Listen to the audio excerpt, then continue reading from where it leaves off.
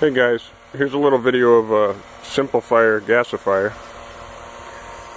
I have charcoal in this bottom tank, which is store-bought. The quality of that was terrible, so it's not going to burn too clean.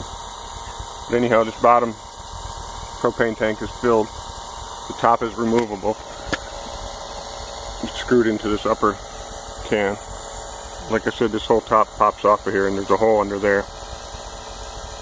The top is acting as a cyclone filter, somewhat. You see the orange glow in the bottom. There's a 3/4 inch hole in the propane tank. So the air is being drawn through there, gasifying the charcoal. You just got a pipe stuck in here. Goes down through the vacuum. The vacuum is just trickling away here. Out the vacuum, and here's the flare.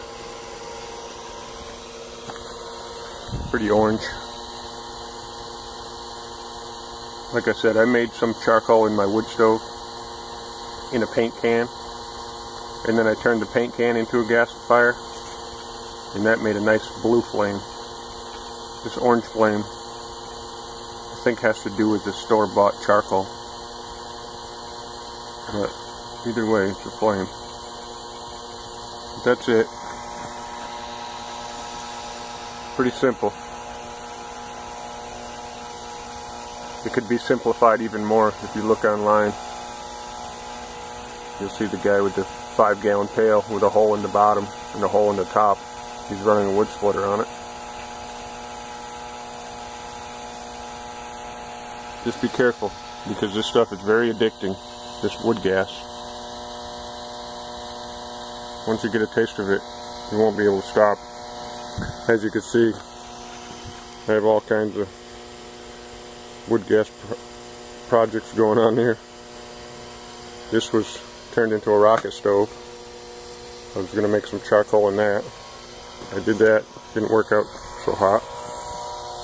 This was the first wood gasifier I've ever built. It's upside down. That's the guts to it here.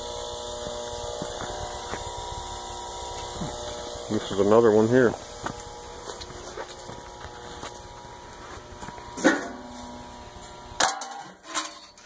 Here's your paint can.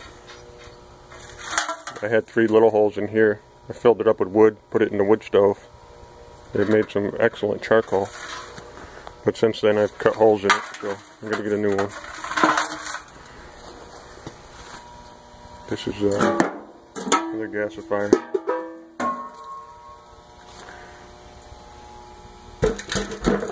Shake it right down in there. And I had this little 4-inch messing around with. The wood gas is fun also, but you have to really prep your wood good, because any moisture in it, it really doesn't work out so well.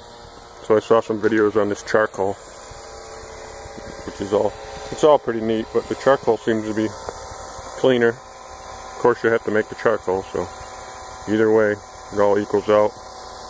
It's all good fun, good to learn, simple, just be safe. Alright guys, thanks for watching. Feel free to comment, ask questions. We all learn from each other, so thanks for watching.